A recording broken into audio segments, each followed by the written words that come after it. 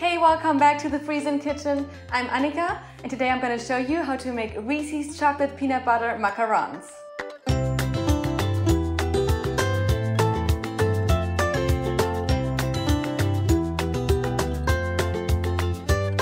These macarons were a huge hit on my Instagram account.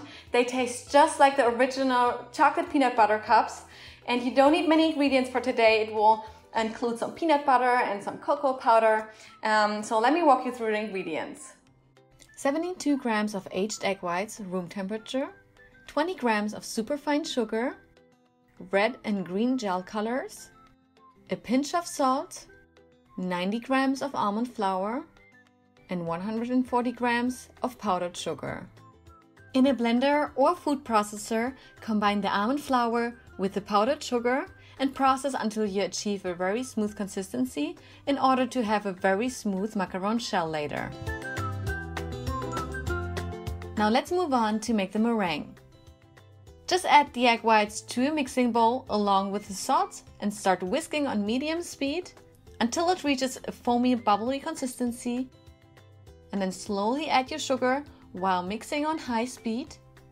Once the sugar is all in there, stop the mixer, scrape down the sides, then put the mixer back on to high speed and whisk for 2 minutes.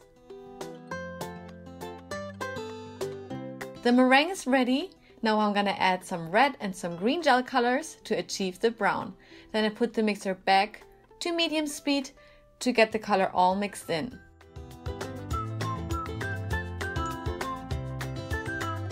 So next up, you want to sift your almond powdered sugar mixture into your meringue. Just use a fine mesh strainer, then take a spatula and fold it gently in. So this step might be tricky, so if you're doing it for the first time, here's a tip.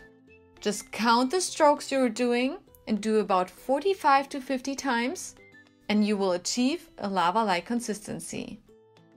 To a piping bag with a round tip on the bottom, add your meringue mixture and start piping. I find it the easiest way to pipe rounds to add a template underneath my parchment paper so you have a guide to pipe.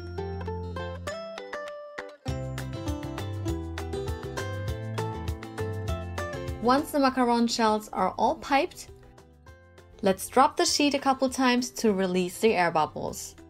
With a toothpick, correct the holes. Let your macaron shells rest for 20 to 60 minutes or until they form a skin on top.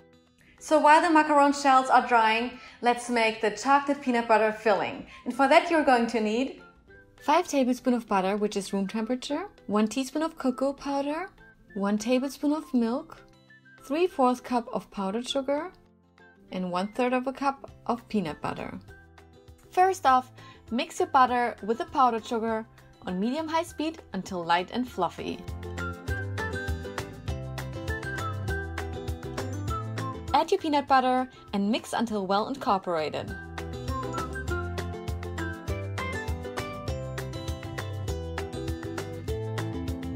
Now stop the mixer, split this mixture into half and add it to a piping bag attached with a star tip on the bottom and set it aside.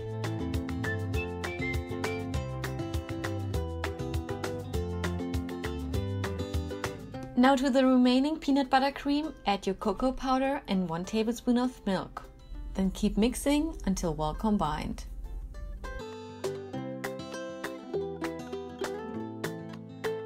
Now our chocolate peanut butter cream is ready as well. And now I'm gonna add this mixture into another piping bag with a star tip on the bottom. Both of our fillings are ready to go. Now let's check on the macarons. If they have a skin on top, they are ready to go in the oven. I preheated the oven to 300 degrees, but when I popped them into the oven, I turned the temperature down to 280 and baked them for 25 minutes.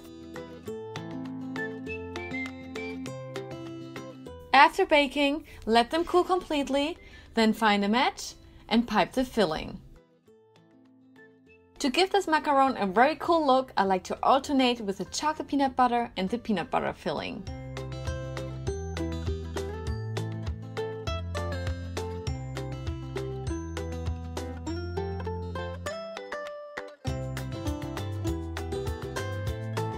Our Reese's chocolate peanut butter macarons are all done.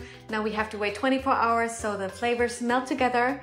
And I hope you enjoyed this video. Subscribe to my channel, give this video a thumbs up, and I hope to see you next time.